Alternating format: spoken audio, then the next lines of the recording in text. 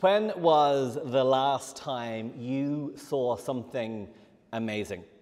When did you last say, "I've never seen anything like this"? Last week, Julie and I took a very short overnight trip to Rome for her birthday. We had booked it several weeks ago, and with everything that had happened, we thought about cancelling it. But our families encouraged us to go. And obviously, it ended up being a very different trip than we had planned, but it actually turned out to be really helpful for us both as we continue through our process of grief. As we walked down the ancient streets, it gave us time to think and reflect, and we had opportunities to talk with each other. And Rome is a beautiful city. It is filled with so much art, history, culture, and architecture.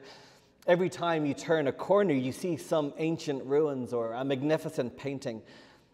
And even to our modern eyes, the sight of the spectacular buildings is utterly amazing. And I've been thinking about how 2,000 years ago, in the height of the Roman Empire, visitors and citizens must have been constantly going around saying, "I've never seen anything like this." Over the last few Sundays, we've been looking together at the first half of Mark's Gospel. And there is a strong tradition that associates Mark with the city of Rome.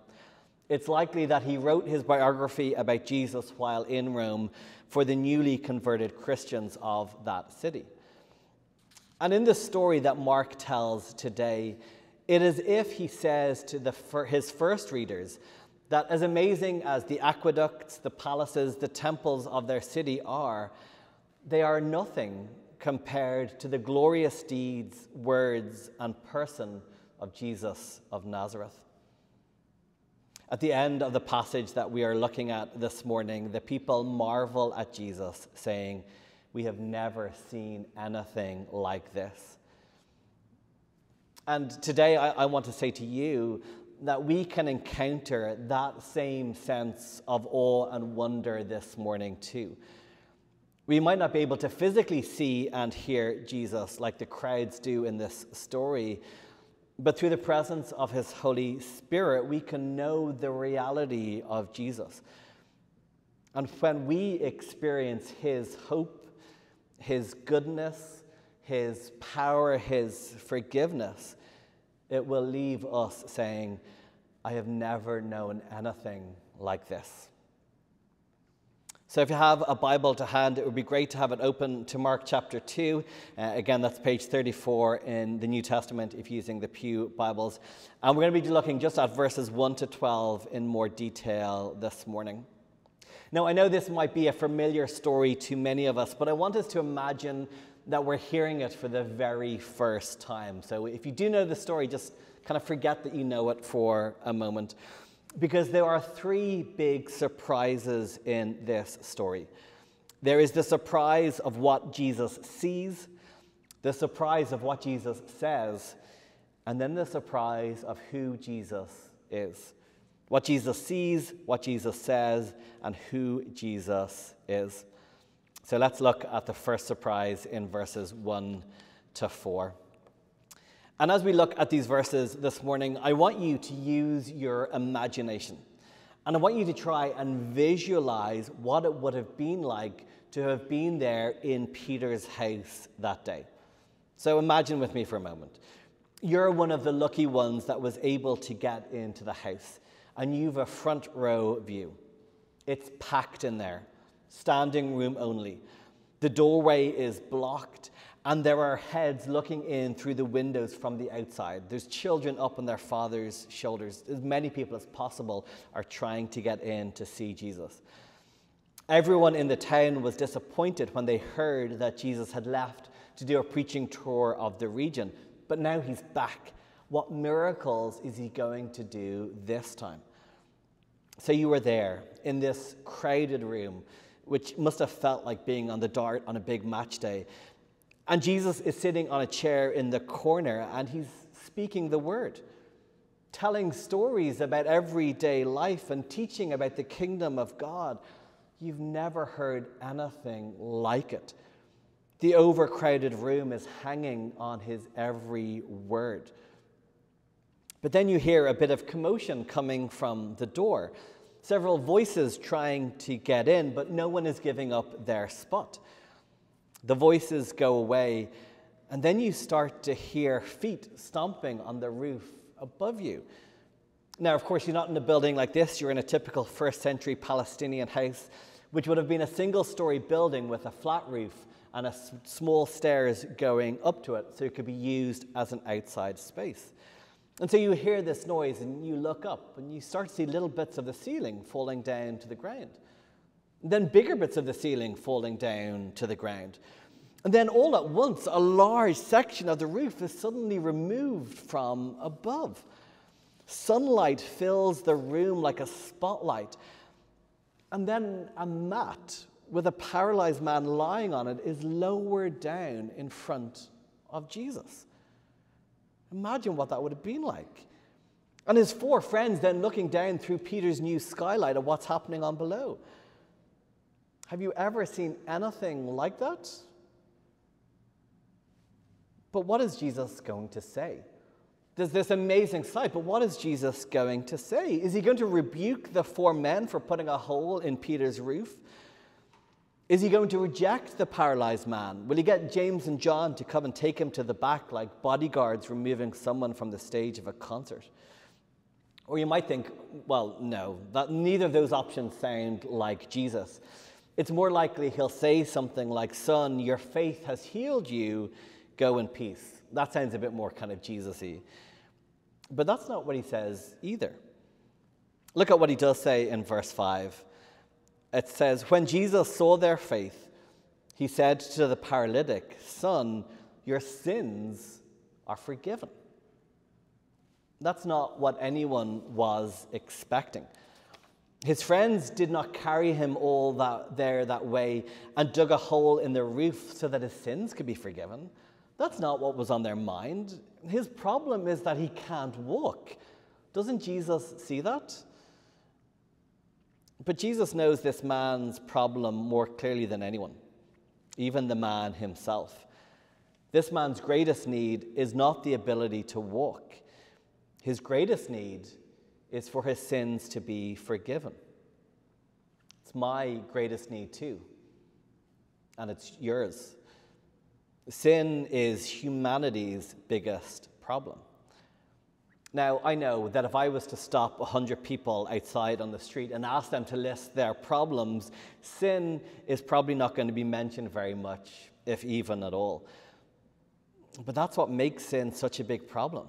We go through life unaware of its devastating consequences. Sin is deceitful. So we spend our lives chasing after fixes for lesser problems rather than dealing with our deepest need. Sin keeps us from God. Sin corrupts our minds and distorts our desires. Sin corrodes away at our relationships. Sin leads to death, and sin brings judgment. And that doesn't mean that our other problems in life aren't important, because of course they are. And as we will see, Jesus cares about the fact that this man lying on a mat in front of him can't walk. But Jesus is more concerned with his eternal life in heaven than he is with his legs on earth. It's like being seasick on a ship that is sinking. Yes, the seasickness is a problem, but the greater problem is that the ship is sinking, and you will drown unless you get into the lifeboat. So first, Jesus says to the paralytic, "Son, your sins are forgiven." And everyone is surprised. No one was expecting to hear that. But there were some there that day who weren't just surprised with Jesus' words, they were shocked. Look at verses 6 and 7. Now, some of the scribes were sitting there, questioning in their hearts, "Why does this fellow speak in this way? It's blasphemy. Who can forgive sins but God alone?" The scribes were the religious experts at the time, and they would have been key leaders in the local synagogue. And when they hear Jesus' words, they're offended and outraged because they know that only God can forgive sins. And they're right. Only God can forgive sins. A third party can't forgive a wrong done to someone else. only the person who has been wronged can forgive. So, say for example, someone crashes into your car on your way home while you're stopped at a traffic light. And as you get out to look at the damage, a pedestrian comes over to the other driver and says, "That's okay, I forgive you, off you go." I'm sure you'd want to shout out, "No, that's not okay," because it's your car that's been damaged. It's your decision alone if you want to forgive them or not. Sin is breaking God's law, and only God can offer forgiveness. So when the scribes hear Jesus say that he is able to forgive sins, they think that he is claiming to be God, which is exactly what he is doing. The real surprise here in this story is not the man coming down from the roof, but it's what Jesus claims about who he is, that he is the God who descended from heaven in human form. Here in these verses, Jesus is claiming to be the Son of God. In verse 8, it says that Jesus then perceived in his spirit what they were discussing amongst themselves, and he said to them, "Why do you raise such questions in your hearts?" Jesus knows what they are thinking. And if he was not trying to show his divinity with his words, then he would have made sure to clear it up. He would have said something like, "Oh, no, I know what you're thinking, but no, that's not what I mean at all." But no, instead, his next words show us that, yes, that's exactly what he's claiming. And he wants them to know that's what he's saying about himself.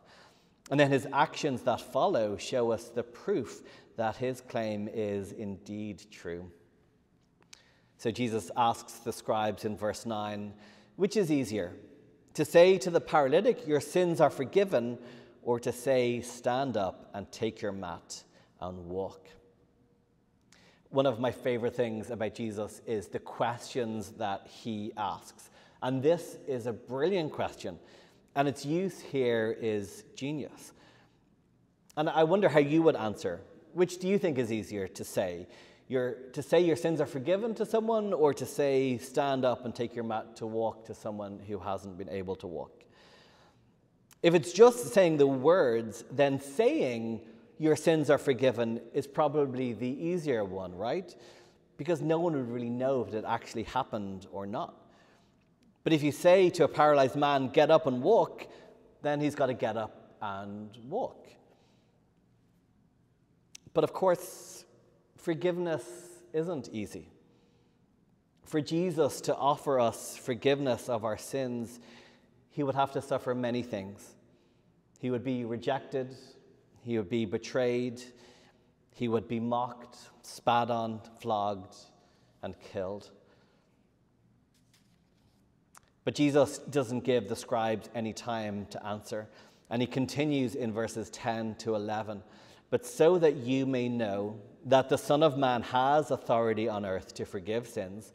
And then he turns back to looking at the paralyzed man and says to him, "I say to you, stand up, take your mat, and go to your home." Now it's crunch time.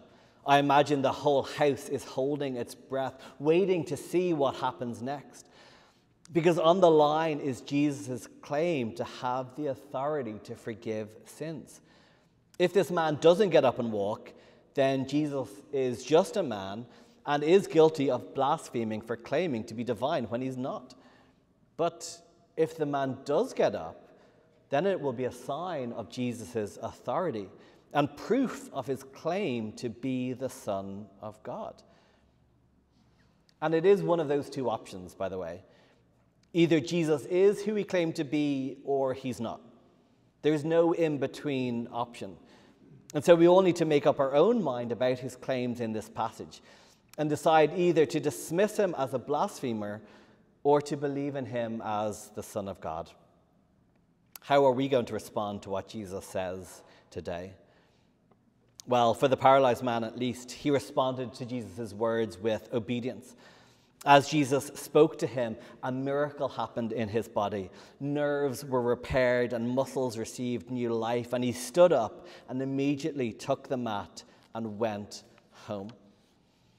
And everyone who was squeezed into the house that day, who saw and heard all that happened, were all amazed and glorified God, saying, We have never seen anything like this.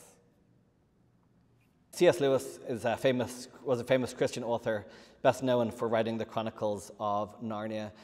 And he said that when it comes to the claims of Jesus, we only have three options. Either he was a liar, a lunatic, or he is the Lord.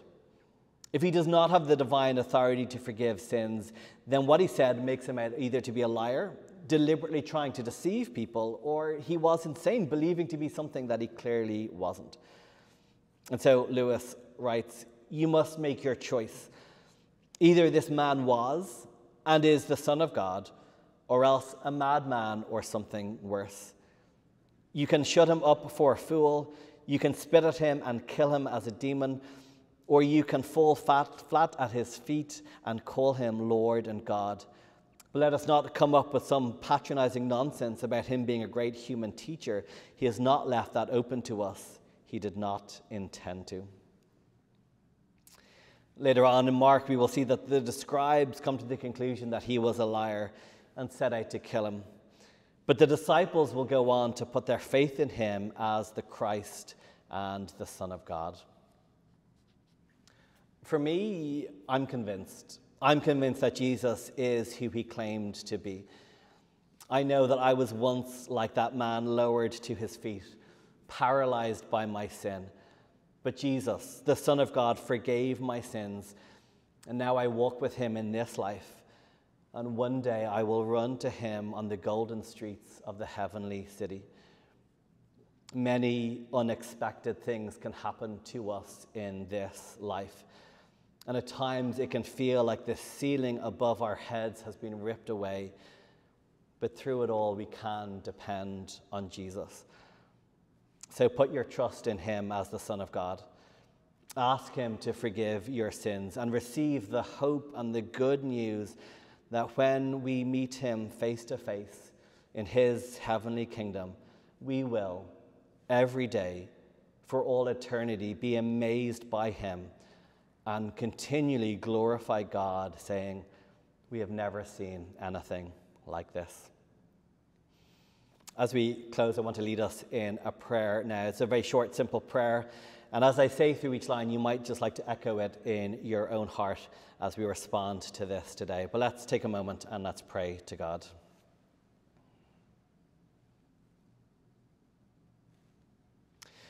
Father God, I thank you that your Son, Jesus Christ, loves me and gave himself for me. In humility, I lower myself before him now and confess my sins to you. Lord, please forgive me. Jesus, I believe that you are the Christ and the Son of God. Help me to trust you and live for you now and always. Amen.